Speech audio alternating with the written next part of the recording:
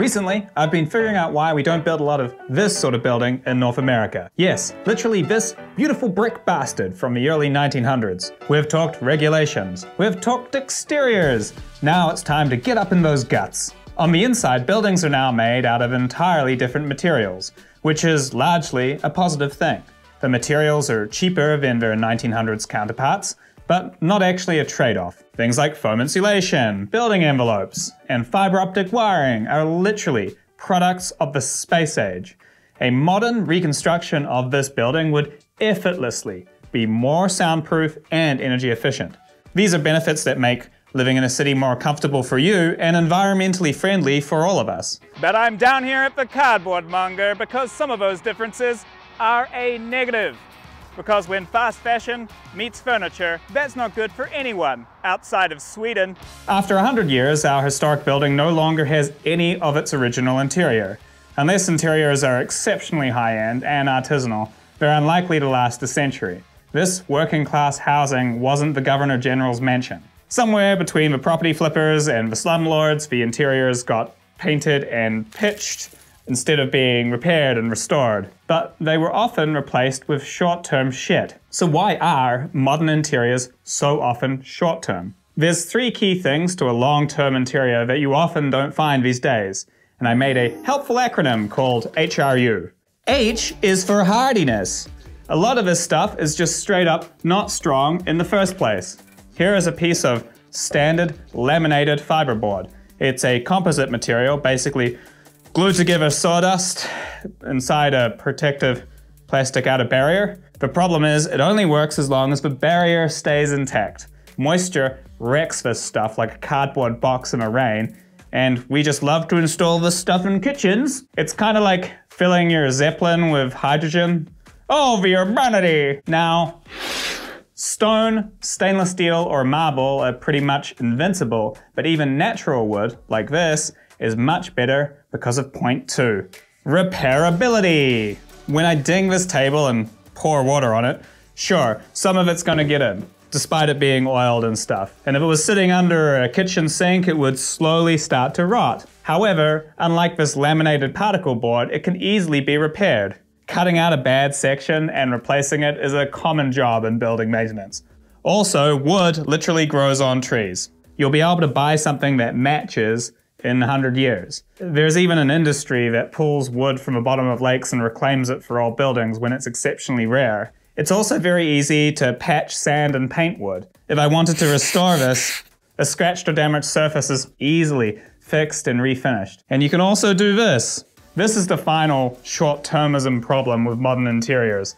They're very, very hard to update. So much of what changes with fashion is color. Right now, interior fashion seems to be Stormtrooper modern. Are you a Sith Lord? Would you like your kitchen to look like a Star Destroyer? Cool!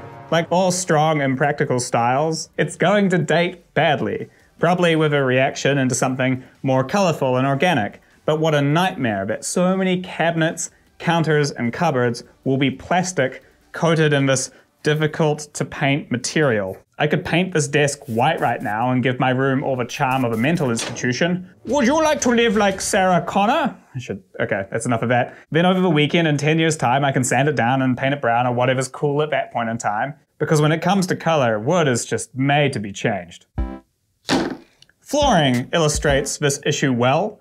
Many years ago, all the fake wood panel flooring in my first house was doing what it so often does, slipping around like a slide puzzle. A leak behind the washing machine was making it bubble. The simple weight of a couch caused it to peel up. Because I have a hard-on for hard wood, I went to the store to price out a real wood floor. For some reason, the salesperson decided to push a thing called laminate flooring, telling me that it was what everyone installed these days. It sounded suspect, but I wanted to be open-minded and consider what this person was offering. So, he went out back, and when he returned, he was holding the exact same thing that I was in there to replace. No, man, I don't want to walk around on stickers that have pictures of fucking wood on them for 50% off. I already know that in practical use, it only lasts a few years before looking like crap. Also, annoyingly, it had a slightly different groove so that I couldn't use it to repair the broken ones, even though it looked like it had the same sticker. He then went away and tried to sell me on engineered hardwood. This is a thin slice of hardwood glued to a piece of plywood. So instead of having something that is repairable, basically lasts forever and can be resanded and treated, I was again choosing a fraction of a lifespan, and the price difference? I was saving 25%, whereas solid hardwood lasts for centuries. Of course I didn't buy it, because I want generations of Canadians to be lovingly polishing my wood. It seems to me like if you care about the environment, you should be letting your realtor know that you're not interested in interiors that are not hardy, repairable, and upgradable. Construction waste is estimated to be about 25% of what goes into landfills, which would surprise no one who has renovated a house or worked on a construction site. When solid wood gets pulled out, it can be downcycled into anything, even this. When this comes out, that's it. It's toxic trash. I talked to several people in the industry who only focus on repairs and renovation. The reality on the ground is a constant stream of work related to this material. The hinges pull out, it's unforgiving if installed incorrectly, and that happens all the time. Because let's face it, most people are only an environmentalist when it's reasonably convenient for them. I mean, I know lots of people who emit several times the yearly emissions of an Ethiopian when they go to a Vegas birthday weekend, but they sure do put their cans in the recycling. So it's actually the economic inefficiencies that get me, because when you're watching the laminate flooring bubbling and the cabinet doors pulling off their hinges, you'll be wishing that someone spent just a little bit more so that it would last. And some people do, because developers build for two groups of people: regular folks like us, and institutional investors. And those institutional investors, like the government or apartment building owners, do not want things that look nice for just a few years. When it comes to something like a kitchen cabinet, they'll pay twice as much for something that lasts 5 times longer and which their maintenance crews can repair and paint on site. When they do use fiberboard, it's not going to be on a cabinet door or around the kitchen sink. They use another material, and it's not even solid wood. It's another composite material called plywood. Or if they're going to put in a cheap floor, they use this, which has no fiberboard in it. It's waterproof. It still feels like you're standing on a plastic crate, but, you know, at least it will last. This long-termism is actually one of the best arguments I've found for purpose-built rental. So why do individuals specifically have this short-termism issue, especially when, after going to IKEA, the cardboard on offer is not actually that cheap? Well, in the developed world with fast fashion, the average person wears a garment less than 100 times. You start to get a pretty good idea of how long things last after a decade or two of buying clothes. What shops you need to go to if you want something that's going to last, what materials feel like they're going to tear. Basically, everyone gets pretty good at figuring out what the lifespan of a garment is going to be. But these low-quality interiors, they last long enough that we only buy a few in our lifetimes. We don't know construction materials very well, and we don't live long enough to catch on. Oh, doors from this can only be closed 6,000 times, and then the hinge falls out, and you can't repair it, so I guess I should buy a solid wood door next time. There's also the, well, it won't be my problem issue. When I was a kid, I worked on construction sites. I had the back of a 60-year-old coal miner to prove it. You would often see workers making mistakes and then covering it up. So if you knew that the house was going to be yours for the rest of your life, maybe you would treat it a little differently. But with flipper culture, many people won't be in their current home very long. People are thinking, whatever, good enough that people in 10 years can deal with the fact that the fiberboard is in a wet, high-traffic environment. Won't be me. Just needs to look good for the pictures. However, it creates an endless chain of people replacing the mistakes of the people before them, never just doing it right. In a country with a shortage of construction workers, many of them are bound up in this pointless cycle of endless flip fixes until someone goes and makes a nice custom interior. But even that might not last because the companies in this area have done a very good job of gradually accelerating interior fashion from once in a century to once in a generation to once in a decade. We're all trying to keep up with the cardboard Dashians, something that is most easily achieved by shopping by catalog. Beautiful interiors get torn out by fashion lemmings all the time. Mahogany interior, too dark, so grandma. Mother has learned to keep plenty of refreshments on hand. These stores have created a physical catalog where people outsource having their own individual taste.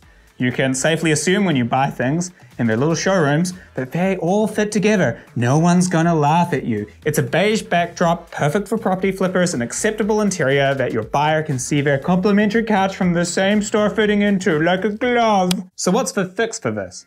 I often tackle these sorts of topics, and there are some common solutions to these sorts of problems. The first would be legislative. Because of the notoriously short lifespan of these devices, there's a lot of discussion around phones and technology at the moment. It's not in the interest of Apple to allow us to easily extend the life of an iPhone device with something like a screen replacement. So legislation called Right to Repair is being passed around the world. It requires manufacturers to provide replacement parts and follow interoperability standards. So we could pass Right to Repair, but for furniture and interiors. You should be able to replace a battery in a $1,000 phone, and you should be able to replace a board in a $5,000 floor. These sorts of schemes can create systems that punish smaller manufacturers who find it harder to comply, so you'd probably only apply it where firms exceed a certain revenue. I also think it might be worth looking into a warranty system, but I really think this comes down to the materials. Because IKEA has options that do last, they're just not popular enough. In most countries, alcohol is taxed because making it more expensive decreases the amount that we use it. That tax is also used to pay for the negative externalities. Pretty much exactly what we want to do with disposable, unrepairable, and unupgradable furniture. It's convenient because there's one ingredient inside this beverage that is essentially the problem, allowing you to pay very little tax on this perfectly fine healthy beverage, and a lot of tax on this unhealthy one. I think that there is an incredibly convenient correlation on this one. This thing's made of paper. This is made of paper, that's made of paper. Look, the taps are made of paper. Quite simply, materials that have a bad track record in certain applications should be disincentivized with tax or disallowed in a building code. The cupboards are made of paper. The kitchen's made of paper. Pop outside. Where are you going? Come back here, you cow. The builders of purpose-built rental often do use laminated fiberboard, but they use it in a hybrid system. So in a kitchen, the boxes above the sink are fiberboard.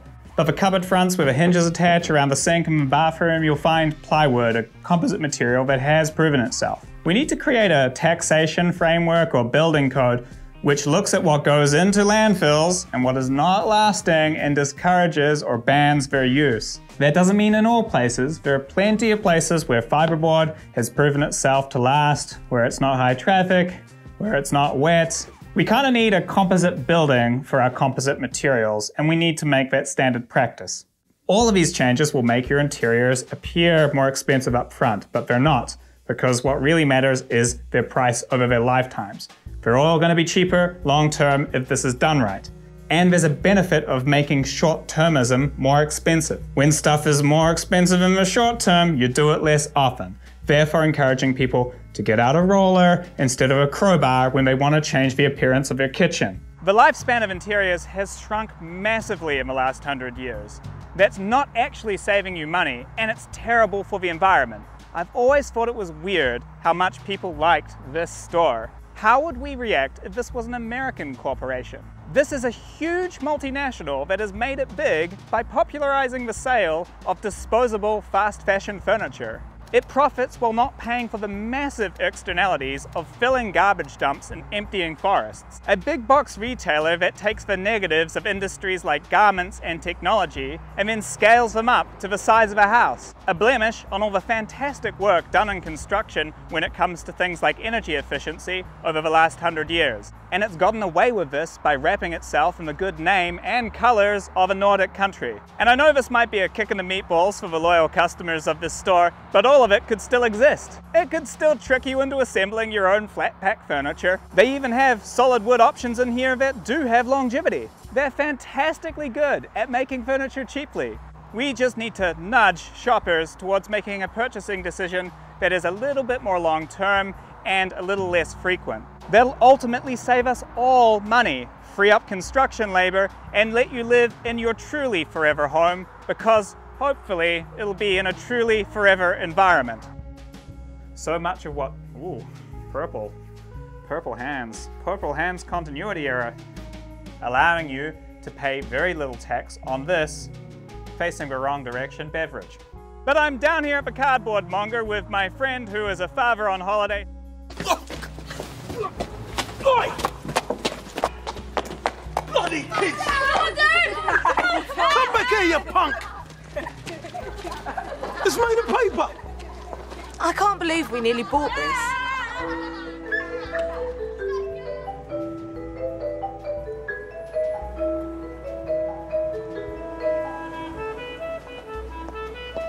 Oi, it's made of paper.